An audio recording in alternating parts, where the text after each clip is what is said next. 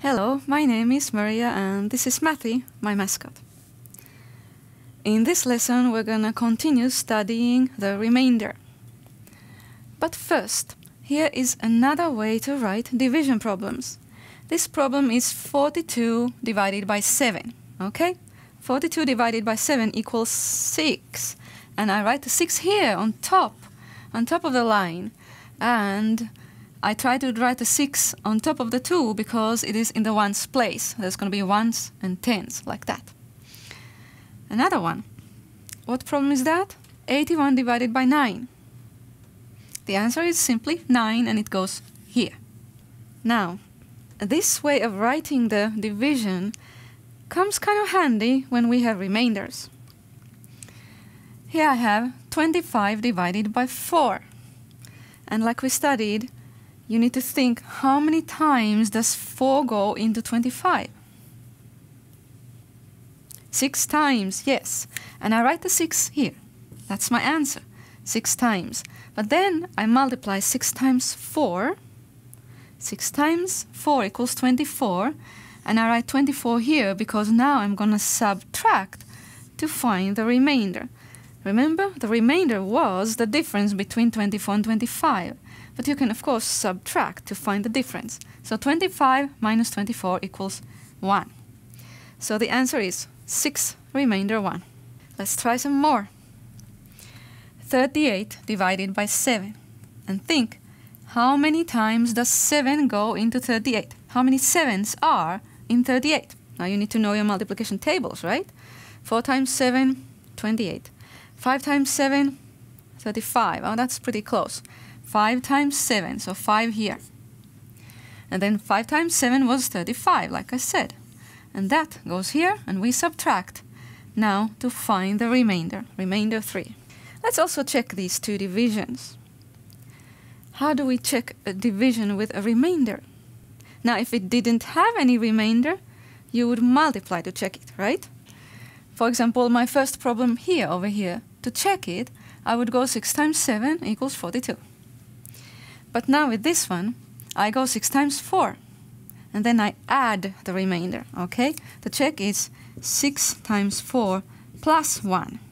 So 24 plus 1 equals 25. And that is my original number that I am dividing. How about here? How would you check it? First, multiply, then add. Multiply 5 times 7. And add the remainder. So we get 35 plus 3, 38. And that is the number we are dividing, the dividend. Let's go on. 2 more problems. Try this on your own, okay? Stop the video. Matthew, you want to try? Come on, come on. 71 divided by 9. Okay. So how many times does 9 go into 71? Don't remember your tables too well? Yeah, 7 times 9.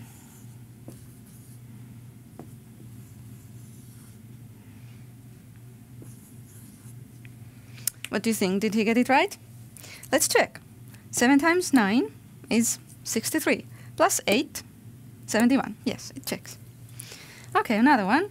62 divided by 8. How many times does 8 go into 62?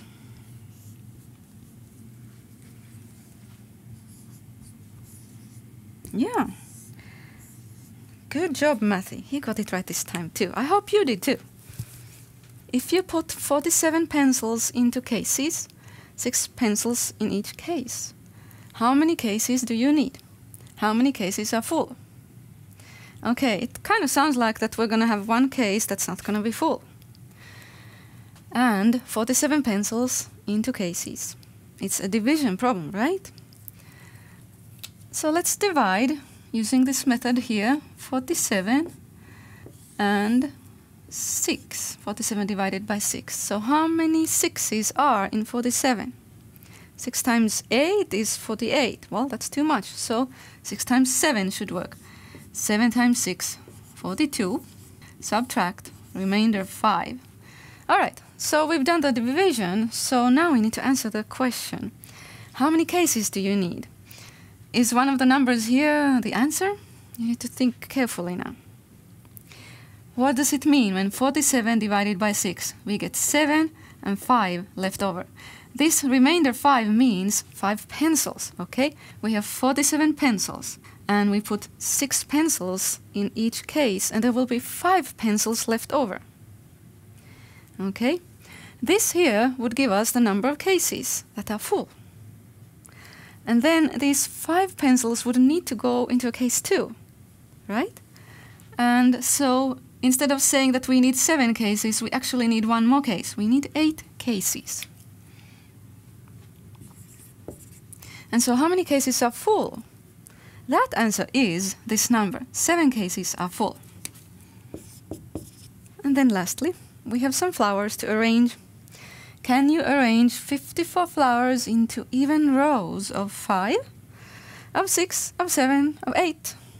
Okay, even rows. And this really is a multiplication table question, you know? Because is 54 in any of these tables? Is 54 in the table of 5? No, it isn't. So my answer is no.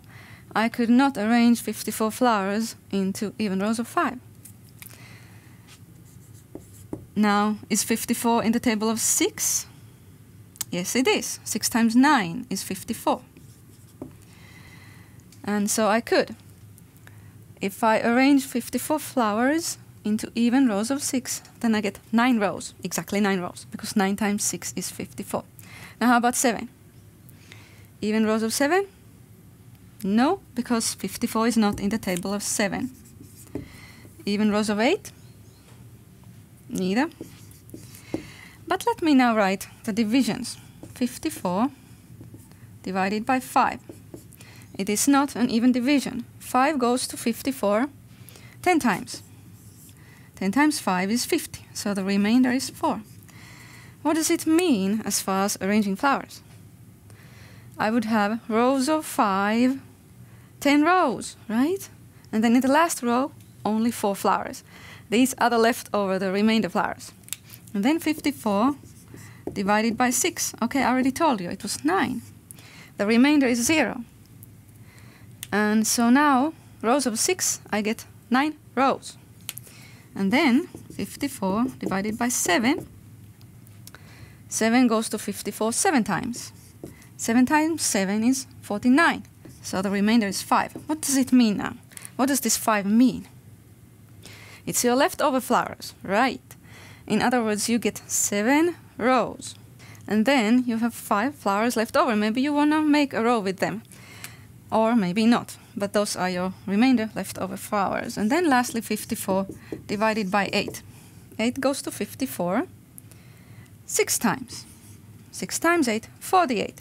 So the remainder is 6. And now do you understand what does this 8 mean? What does this 6 mean? What does this 6 mean? We were asked about even rows of 8. Okay? It means 8 flowers in each row.